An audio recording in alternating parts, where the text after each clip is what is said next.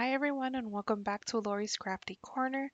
Today's layout is the final layout for the holiday scrapping videos. Please check out the description box below for the channels that are joining us this day.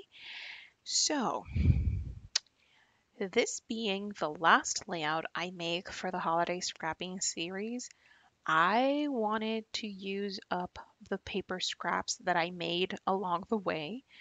Um, I had seen, I think it was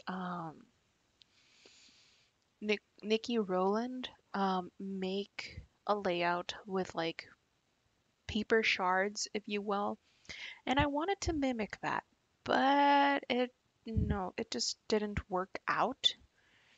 Um, see, I don't know. I don't even know what was going on in my brain. Um, but I decided to include this because it's all part of the scrapping process. Um, but after I got it out of my mind that, this just wasn't going to work. See, there's the thumbs down that's like, no, this isn't going to work. I get out and use the paper scraps and make a layered layout.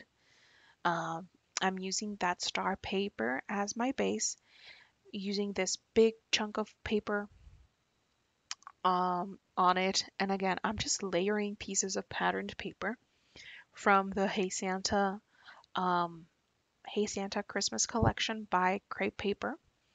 And yep, it plays out. It plays out. I do use a tag, and this is the first layout that I think didn't use a doily on, but it's okay. So I took everything off, and then I start distressing all the edges of the patterned paper just to play around with, with the textures and to also make the edges more noticeable. I decided to use this frame around my picture, at least to highlight that part of the picture where my son is. You can still get a glimpse of the Christmas lights towards the right hand side, but I wanted the focus to be on my son. So that's why I placed that frame there. And then I was like, okay, what embellishments am I going to use for this layout?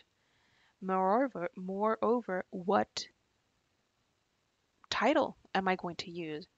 So again, playing around with different thickers, I came up with the title Merry and Sweet because my son is definitely sweet and he was definitely so happy to be playing around in my parents' backyard, especially during Christmas time.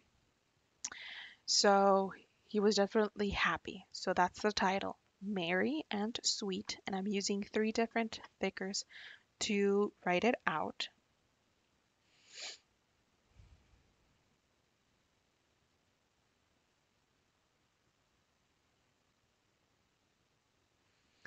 And yep, see? And since the collection has some pink, I was able to get away with using these pink thickers. Um, and it just plays out. And by adding the word sweet, I was able to use the candy chipboard pieces from the collection. Since I have a lot of paper layers going on, I go ahead and just keep the embellishments at a minimum. I add that text, add that ephemera piece beneath the picture, and that's where I'm going to be adding in my journaling. Beneath that, I do add another ephemera piece, and then on top of Mary, I add a couple of the tags as well, just to continue playing around with the layering um, in this layout. I try to use, that penguin die cut, but it was just too big for the layout, so I might use it in another layout. And I think I'm almost done. I thought about using the charms, I just end up using one of the bigger ones to balance out the embellishments that are on the left hand side. I grab green goddess and splatter it all around my layout, and I call this layout done. Here are the close-ups.